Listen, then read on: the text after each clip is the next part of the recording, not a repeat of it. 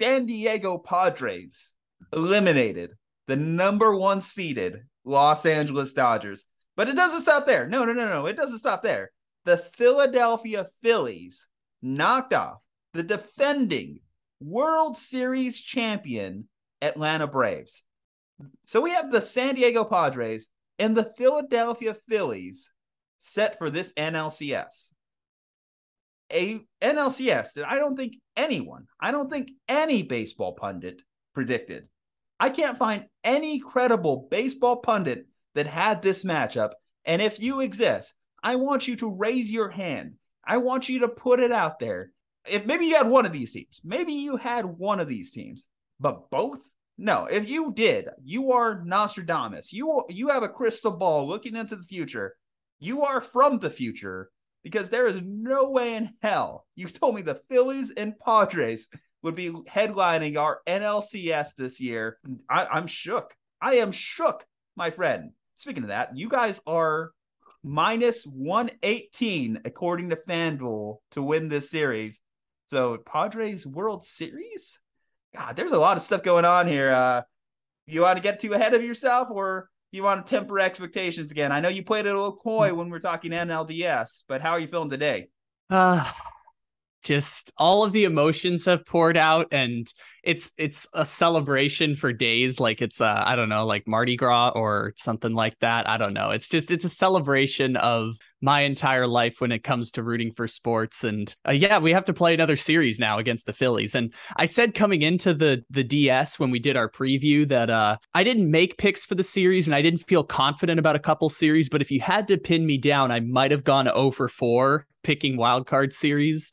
I think I might have taken Cleveland over the Rays, but like pretty much I might have gone 0 for 4 in picking those. Well, I had the Dodgers, but that was more of an emotional hedge. I had the Braves, and I genuinely thought the Braves were going to win. The one thing that brings me solace is I said the team I had the most confidence in was the Astros. And I will say that I got that one absolutely correct. But the Padres and Phillies being in the NLCS is just kind of ridiculous. And Philadelphia has been fantastic. Like the Padres are very easy to explain how they go from being a team that wins 89 games in the regular season to a team that's now in the CS. Their bullpen has pitched 17 innings, and until Max Muncy hit a sac fly yesterday, they had allowed 0 runs. They went 21 consecutive batters retired in the Dodgers series with their bullpen.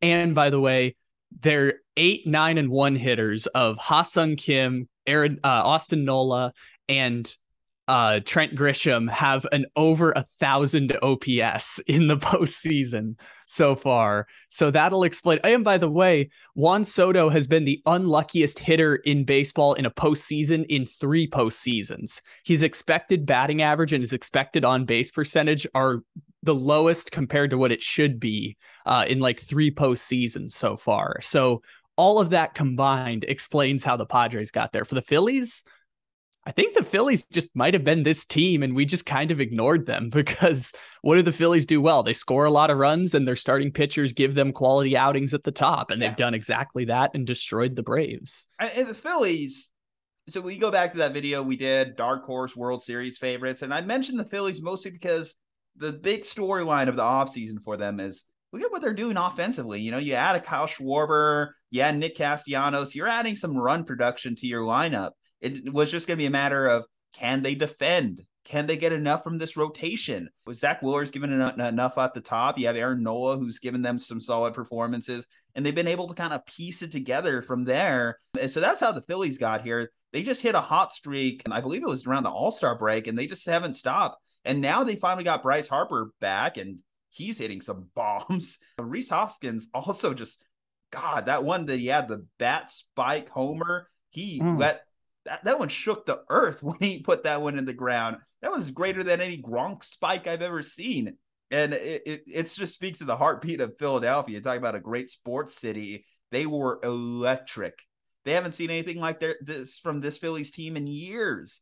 Probably since the last time when Ryan Howard and Jimmy Rollins and Chase Utley were in town and lighting things up. That was the last time the Philly really could get excited about their baseball team. You signed Bryce a couple years ago, and to this point, it hadn't really worked out for you. You really hadn't gotten the production that you were looking for when you signed Bryce Harper, the chosen son, the man who was leading Sports Illustrated covers at the age of 16. And now you're seeing him in there. And we always mention this. Bryce, hell of a postseason performer, but it just never materialized into anything with the Washington Nationals. And now he's putting a team on his back, at least the energy on this team, putting him on his back. And here they are. You get the production from a guy like JT Realmuto, who has gotten really hot in the back half of the season. You get a rookie out there like Alex Baum, who is giving them some solid level production as well. They haven't even gotten the best out of like a guy like Bryson Stott, and still they're able to like have a lineup that just each and every outing puts some fear in you. Like when I mentioned in the preview, I had Braves in 4, so I got the series wrong ultimately, right? But I told you this offense will steal a game. It just turned out they stole 3 games just by being that much more dynamic than the Atlanta Braves could have ever planned for. And that's the biggest fear, I would say, for a Padres fan like yourself, is that this lineup is a scary lineup. Top to bottom can really put up run production. You talk about it's important that you guys are getting production from the bottom half of your lineup too. Will that carry into this series? If that carries into this series, then we could be in for some exciting slugfest between both teams. I will say the reason I like your Padres a little bit more is I trust the postseason rotation more than I trust the Phillies rotation. I still think that holds up. Having a guy like Yu Darvish at the top, the hometown kid, Joe Musgrave, hell, even Blake Snell will give you a solid postseason performance. I don't know what we're going to get consistently from Nola and Wheeler going into the further October, but hey, got him to NLCS. So it's a question of how much more do I want to doubt him, because I was sleeping on both teams. So it's just like, who should I wake up to first? Yeah, I get that. And the Phillies did take care of one thing, which is their bullpen is not the worst in the history of baseball like it was in 2019. They've had terrible bullpens for years and years, and it's not perfect. It's not perfect. Their solution was just to beat the Braves by 6 runs in every game that they played in the series. Yeah, so don't give them a chance. Just end it, right? By the way, their bullpen still messed up. They just had such a gigantic cushion that there was no scenario where the Braves could come back and catch them. Like that game, game 1, they should have won 7-1, and it ended up being 7-6. They were up 8-2 in game 4, and I think the final score was 8-4 at the end of the game. Like the bullpen is a problem for Philly, which is why the starting pitching is going to be important. I'll throw out some love for Thor also. He might pitch a game 3 or a game 4 for Philadelphia as well, which in a long series where, from what I can tell, there's only one off day in the entire series. They're going to play 7 games in 8 days, potentially, if that's how this series plays out. Thor might be needing to get in there and deliver a big start. I got to give Brandon Marsh a shout out too. I forgot to mention him. He was also, as it turns out, a big addition for this team, adding a guy like Marsh who was struggling on the Angels, which is further proof, by the way. Just get anyone out of a Los Angeles Angels uniform and they will flourish. So Brandon Marsh, congratulations. It's so weird. It's so weird how that works out with the Angels. And it's weird that the Phillies are here because remember, I mean, going into this year, the Phillies had the longest playoff drought in baseball. Into 2020, the Padres and the Marlins both had the 2 longest playoff droughts, and they broke both of them in the pandemic year. So, like, we're talking about 2 teams. I know it feels like the Phillies have semi-recently been to a World Series and won a World Series. Y'all, that was 15 years ago. Wait. Wasn't the Mariners the longer drought than the Phillies? Or are you talking NL? I'm talking NL, yes. Yeah, okay. Sorry. Just, they had the longest playoff drought in the National League, second longest only behind the Mariners, which also got broken this year. Shout out to the Mariners, and an 18-inning game with no runs. And just Philadelphia's in that interesting place. And again, baseball's weird. Baseball's random. The odds reflect that. It's basically a toss-up series. And as a Padres fan, I won't allow myself to get overly excited or set expectations there because, God, this is just everything beyond my wildest dreams. Not even as the favorite? Not even as the favorite? You're not getting a little confident? I'm just excited that games 1 and 2. I'm just excited that if we go to a game 6 and a game 7, it will be in San Diego, which will be the biggest games in the history of that franchise, which is hard to say given what just happened with the last 2 games in San Diego. And all the craziness that comes out of that. Cause like that stadium was like a European soccer stadium. When they had the rain delay, they were singing along to songs. Everyone made the same joke from Top Gun with Goose. And it was excellent. It was fantastic to see that. And I'm glad games 6 and 7 will be in San Diego if we so come to that place, because baseball's random and the odds reflect that this series is going to be a total toss-up, and Phillies are a nice little cushion instead of playing 100-win teams like the Padres have played in every round of the playoffs. And somehow, I mean, they've kind of handily beat every team. Nice little cushion. He says, Philadelphia, are you going to let that stand? Are you going to let that stand? Philadelphia. That's going to be in quotes in the comment section. That one phrase, nice little cushion. I mean, the Padres are hosting a playoff series for the first time in, I believe, 30-something years that they've been a favorite going into a playoff series. I mean, Philadelphia is incredible. Philadelphia's offense is better than the Padres' offense. I will say that. Like, obvious. San Diego's only done this because Ha-Seong Kim, Trent Grisham, who recorded 500 at-bats this year, which is obviously a high number to hit because he's such a great defensive player. Second worst batting average in the history of baseball for someone who had 500 at-bats.